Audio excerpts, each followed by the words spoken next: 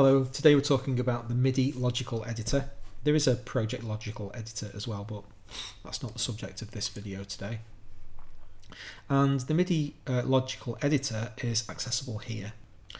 Now, just as a heads up, if you have an empty part, and that's the currently selected Midi event, you can't actually click on the logical editor, but you can still open it from the keyboard shortcut.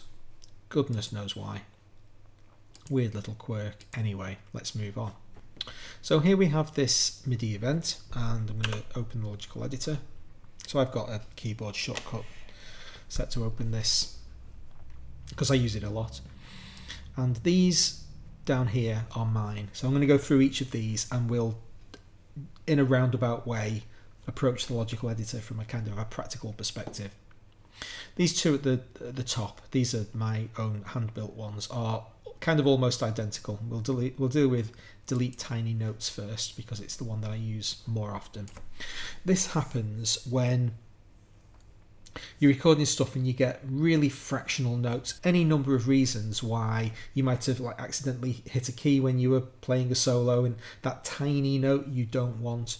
So that note there is 26 ticks in length. So we have this concept of pulses per quarter note.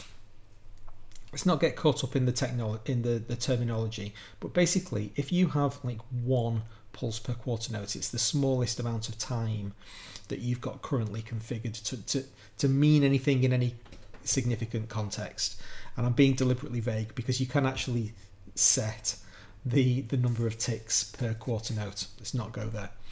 If I want to delete all the really small notes in this event over here, I can choose a note that's representative of the smallest kind of thing I want to survive, and I can see that that's 37 ticks. And so I can now set this to, let's say, 30.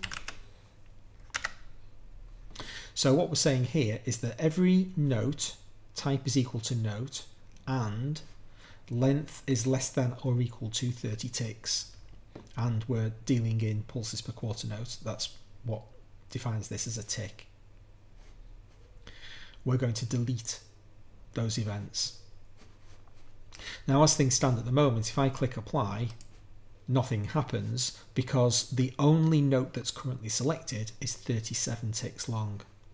But if I select the entire event and we look at maybe that note down there that's really tiny, click apply, yeah, it's gone, and several others as well.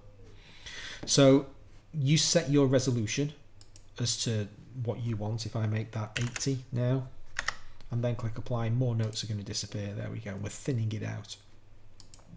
So we'll see even in this video other instances of where you might want to do that thinning process. So delete tiny notes is great, and my starting position when I open this preset for the first time is 1/10 of a quarter note, really small.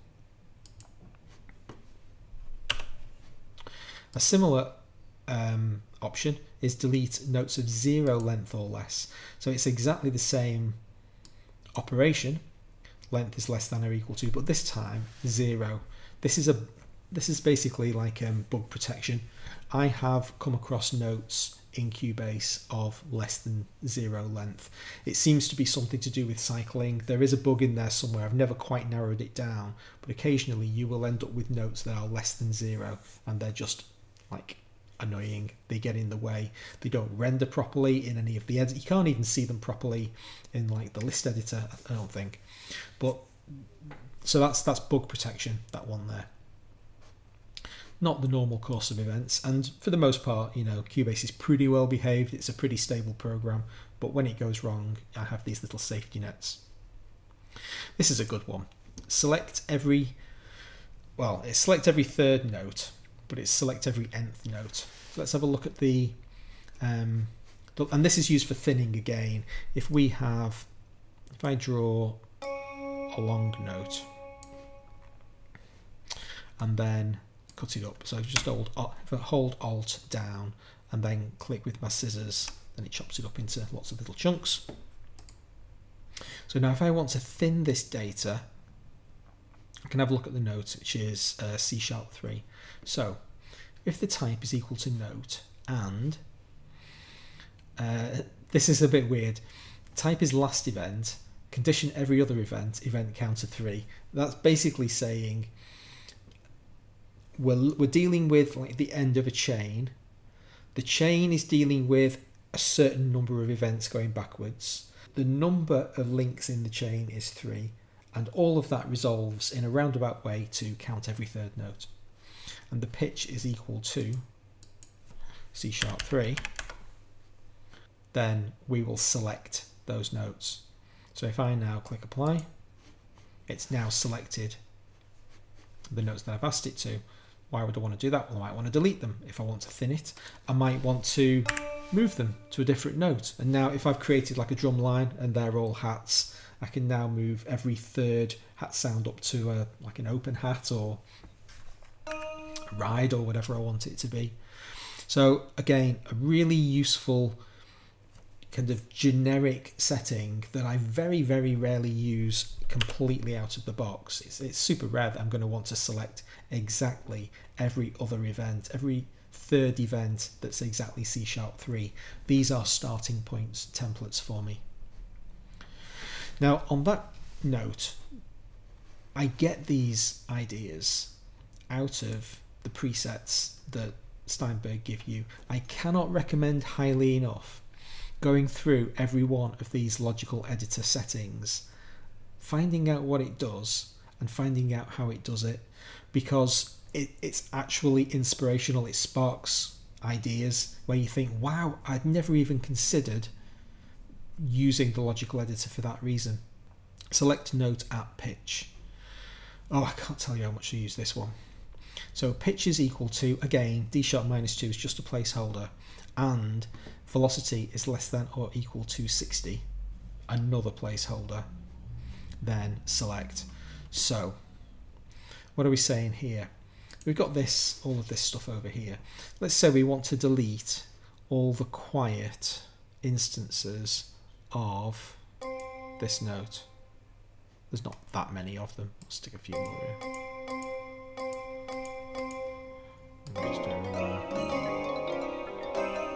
Okay, that was fun.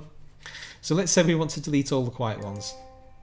So we pick the point at which we don't want those notes to appear. And let's say it's this, a velocity of 41 or lower. And we're talking about C3 here. So where the pitch is equal to C3 and velocity is less than or equal to 40. Now I can click apply now and it'll do the job.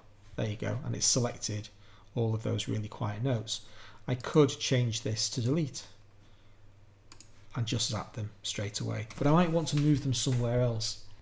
And so if I pick all the blue notes, say anything of like 40 or less, and then select, and here we're dealing with D#3. Apply. So I now grab those notes and I can take them somewhere else. But it's all tied to a single pitch. I'm usually dealing with a single note and I want to do something with the notes at that pitch. Set minimum length. Say, well, I don't want any note in my event to be less than 1/4 note. So here I'm driving by event is selected. So first of all, let's select all the notes. So where the length is less than 1/4 note, set to a fixed value of 1/4 note. So now everything in this event that's less than 1/4 note gets set. Okay.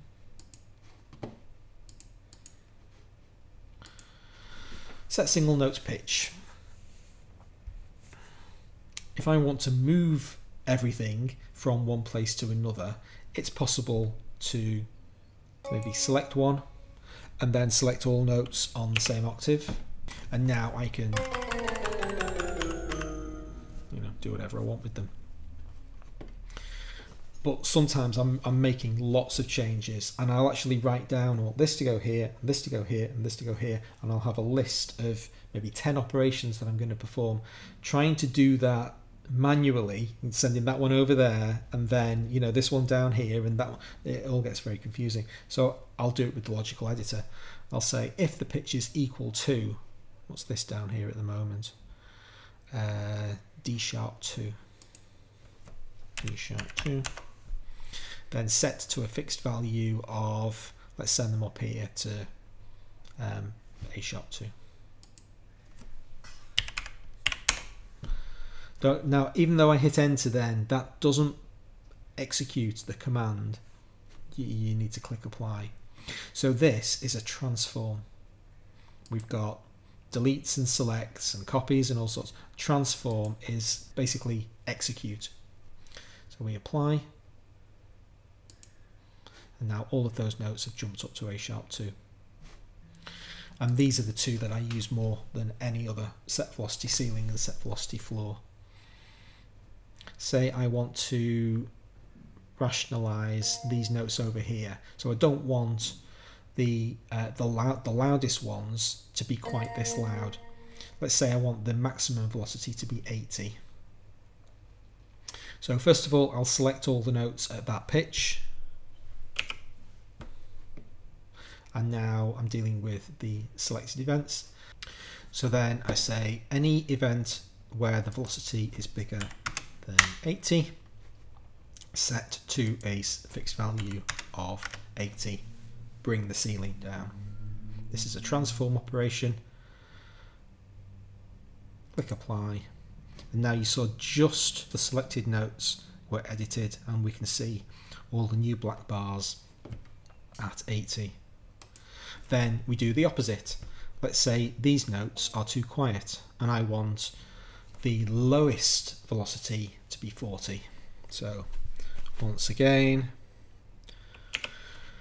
select all the notes on that pitch. Anything that has a velocity less than 40, set to a fixed value of, and there now we've got the quiet notes aren't quite so quiet, the loud notes aren't quite so loud. We've brought everything down into the range. The logical editor is really cool and will save you a lot of time if you find out how to use it best. It is really easy to lose yourself in there. Anyway, thanks very much for watching this one, and I'll see you next time.